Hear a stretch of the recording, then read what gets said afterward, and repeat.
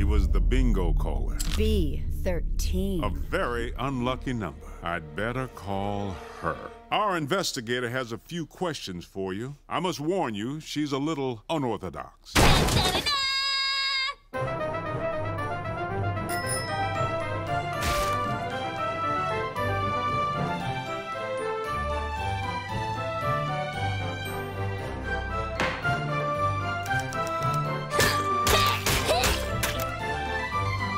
What's up, nuts? Damn, I haven't seen this much white hair since Steve Martin sucked Leslie Nielsen's allegedly. Bitch pudding, please. You, raisin.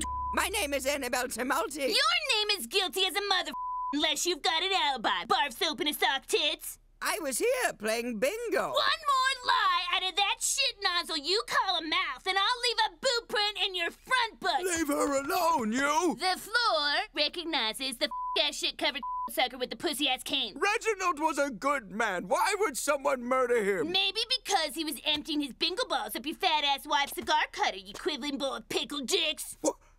What? You? Gun! You assaulted a 94-year-old man. He sassed me. Bitch pudding, I'm making my business to understand what makes people tick. Well, for example, why would a highly respected actor play not one, but two roles in a low-quality TV show? Well, perhaps his brother-in-law invented a motorcycle that runs on water-softener pellets, and that actor invested heavily without doing his due diligence. But your behavior has no explanation. If you don't solve this crime by midnight, I'm throwing you away and locking up the key. And remember my motto, no second takes. Damn it, VP! Why did you call me out here in the middle of the night? The bingo ball that killed the victim didn't match the others at the scene. It was made up of polyvinyl chloride with an antiquated phthalate plasticizer only used by this factory. Dipshit! But you don't have a warrant. Here's my warrant.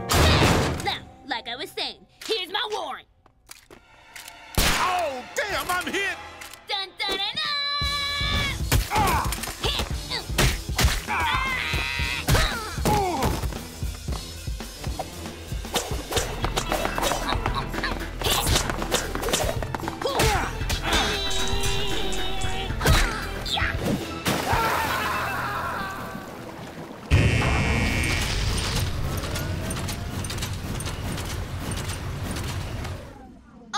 In favor of the death penalty, say aye. Ooh, that's gross.